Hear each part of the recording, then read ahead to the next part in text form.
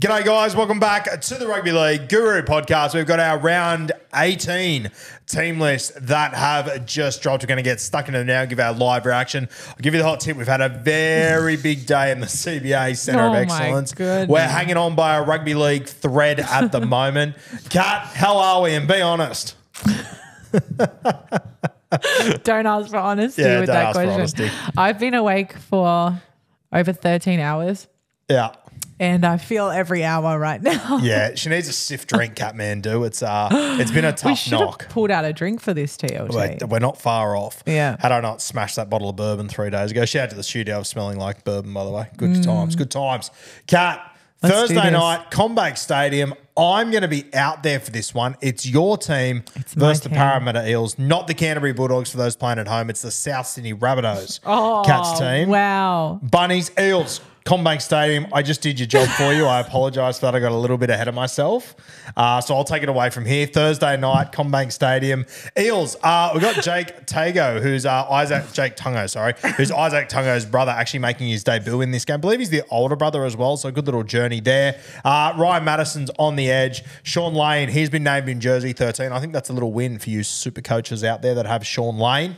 Joe Offengawi on the bench, and Matt Dury also joining the bench there. For the Bunnies, interesting. Cam Murray's actually been named on the edge. Keon Colomantungi named in 13. Now, Jai Arrow is playing the next 2 games and he's hitting the road to get surgery. Will Keon move to the edge after that? Will it be a Jacob Host or someone? I don't know. We'll talk more about it with the great Tim Williams tomorrow about Supercoach, but I'm a little bit worried about where Keon's spot will be. For me, it'll be as a middle forward, but I'm not quite sure what they're going to do. I'm now going to utilise you to do your actual job, Kat. What's next? It would be a pleasure to jump in here.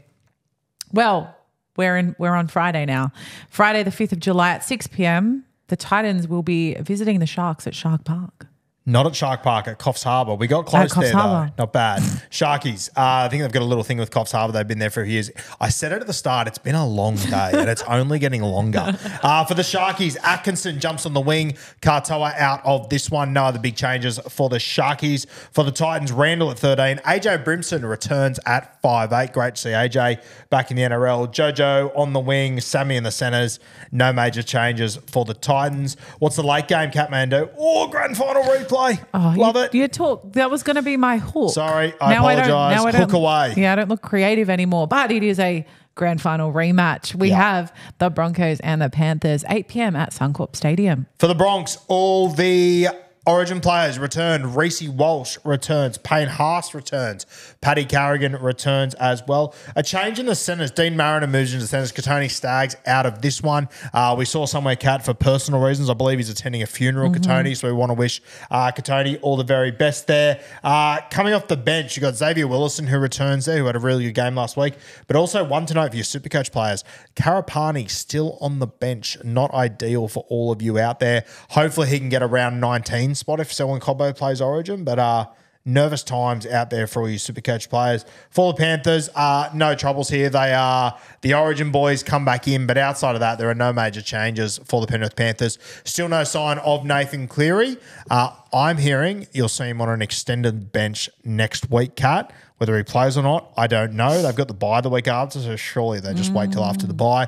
But keep an eye on round 19 team list. Nath Cleary, do they play in round 19? Maybe I'm talking out of my ass. I think you'll see him on the team list soon is what I've been told. Okay. Glad that's over. Take us away, Kat. And that's the biggest takeout. Then we have my second team, Bulldogs versus the Warriors. This one is Saturday, 3 p.m. at Accor Stadium. Yeah, pretty short and sharp here, to be honest with you. The Warriors, no real changes. A couple of changes like within their team of who's playing where. Toya Harris back to 13, et cetera, et cetera. But they're essentially 1 to 17 as they were last week. Nothing big there. For the Doggies, very similar. 1 to 17 pretty much. A couple of positional changes within there. Curran obviously on the bench. He played a lot on the edge last week. But the big one for the Bulldogs is that Connor Tracy returns. A very big in for the Canterbury Bulldogs. They're obviously missing him last week. I think their attack did suffer a little bit. You had Kiraz who jumped into fullback for the majority of this game. I love Kiraz as a footballer. I personally don't think he's a fullback. I think he's back on the wing this week, which is his best spot there. Still no sign of Jacob Preston. We're hoping to see his name pop up this week. He's not there. Skelton has dropped out of the side, obviously. And Kurt Mann, he returns in jersey 14. I'll tell you what, Kat, for a game with no changes, I certainly got some words out of it. That's your Canterbury Bulldogs side for this week. What's next? Nothing short and sweet about that one. No. Okay, then we have the West Tigers versus Storm. This one is at Leichhardt Oval, 5:30 p.m. on Saturday. Beautiful. Tigers, Fate Ape in the centres, Charlie Staines on the wing, Bateman on the edge, Ruben Porter for you Supercoach players. He jumps into jersey 18, so becomes a bit of a nuff for us, which I'm okay with. For the Melbourne Storm, Ryan Pappenhausen named at fullback. Now, I'll be honest with you, listening to Craig Bellamy's press conference, either something has changed massively with Pappy over the last few days, or I don't think he's playing. I think they might be playing ducks and drapes here. So we'll see as the week goes on. Something might have changed. But Craig Bellamy, to me, Kat, he sounded far from confident when talking about Pappy and his chances for this weekend. So we'll see how that plays out. But Pappy has been named at fullback. Kane Bradley named on the wing. The big one here, though, no Harry Grant in this side. Garlick did a great impersonation of Cameron Smith last week. I thought he was tremendous. They've decided to give Harry Grant an extra spell. I assume he's all good for Origin. But the Melbourne Storm, they're at the top of the ladder. Harry Grant's got a game 3 coming up. I think this kind of makes sense. I think it's a good play by Craig Bellamy. Yeah. The Cow going up against the Tigers, obviously. It's at Leichhardt Oval, so not ideal. But I think they will back themselves with all these other stars to knock over the West Tigers there. And Sua Falongo, if Pappy plays, which he's been named at the moment, that moves Sua to the bench. Late game Saturday night, Mandu, what do we got? Late game Saturday night. This one is up at Queensland Country Bank Stadium. The Seagulls will be joining the Cowboys up there. For the Cowboys, the Origin boys, they return in this game. No major changes outside of that. Just all those guys slide into their usual positions. For the Manly Seagulls, a handy centre returns, who is normally a fullback, Tom Trbojevic, a big in for the Manly Seagulls. Turbo jumps in at centre, which means Kohler goes to fullback, which means Lehigh Hopewade goes to jersey 14. I'll tell you what, I've questioned a lot of things Seabold's done over the years, Kat. I understand him bringing Turbo at centre, but if Kohler was going to be your fullback once Turbo's there, why the hell wouldn't he have played fullback the last few weeks? Especially considering Hopewade hasn't played badly either. No, he's played great. He's played sensational. That's what I don't understand. That makes no sense. For me, the thing that would make the most sense is get over Ruben Garrick having to be a centre. He's a great winger. Play him on the wing and probably drop one of the other two. I don't know. I just can't really make sense of it. Because now, like you showed your hand a few weeks ago, Turbo's our first choice fullback, or he was. Now he's a centre. And now our first choice fullback for a month after Tommy Turbo was Lehigh Hopewade, but now it's Kohler. So would you rather have seen Garrick replace Saab or Talau? Probably. I just like if Lehigh Hopewade, like if Kohler is the best guy to play fullback, why wasn't he there 3 or 4 weeks ago? I don't know. It just seems strange to me that Lehigh Hopewade is our guy. He does really well for us. Turbo comes back in and I can understand Turbo playing centre. I get that 100%. But then surely one of your centres misses out or one of your wingers falls out. I just find it strange to change the whole game plan around fullback. Yeah, I think those wing and centre spots seem to be more fixed for Seabold because that fullback position has changed the most this year, I think. Yeah, and personally, I don't think either of the wingers deserve to get dropped because they've been playing great footy. But it just makes no sense to me that you. Anyway, yeah, no, it's I another agree fight with for another day. I just think it's very strange. Do you want to move on? Yeah, and also obviously for the Manly Seagulls, the Origin boys return. DCE Olakawatu, Jake Trbojevic. Sorry about that little Anthony Seabold spat there. Not personal. Just trying to make sense of it. Leave me in the comments if you can make sense of it. I just think it's odd. Sunday, what do we got? Well, we have Roosters versus Dragons. This one, a bit of an iconic matchup, these two. This is happening Sunday, 2 p.m. at Allianz Stadium.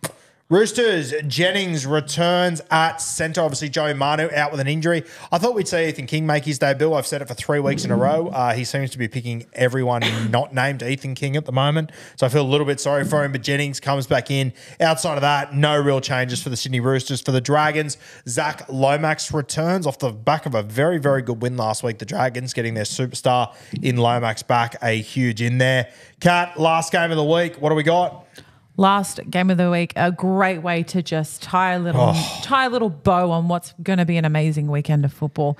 We have the Raiders versus the Knights. This one is Sunday, 4:05 at GIO Stadium. Now, the Raiders, they're doing fuck all. They're the same, 1-17, nothing doing. KO Weeks named at fullback where he played last week. No changes, no Jamal Fogarty, nothing happening here.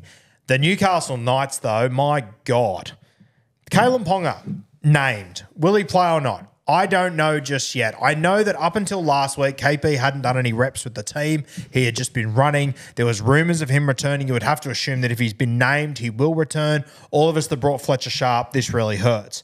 The one positive, the one silver lining here, Kat, is that Kalyn Ponga returns, which means that Fletcher Sharp's not playing fullback.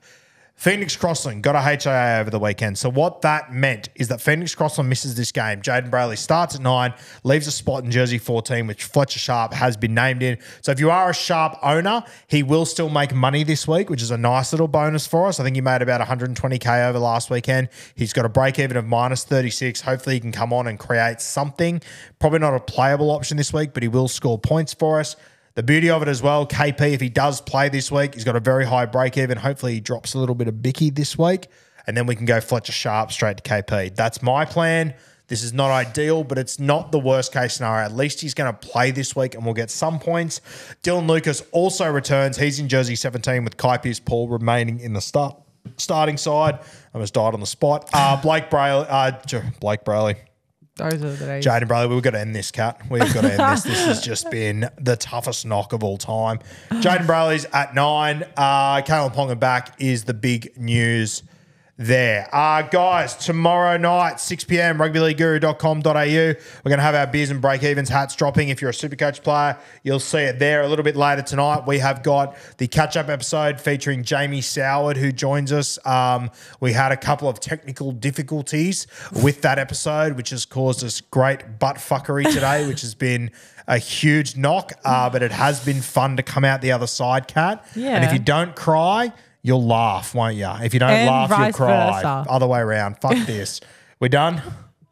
7 p.m, catch up. Jamie Soward, one of the all-time greats. See you there.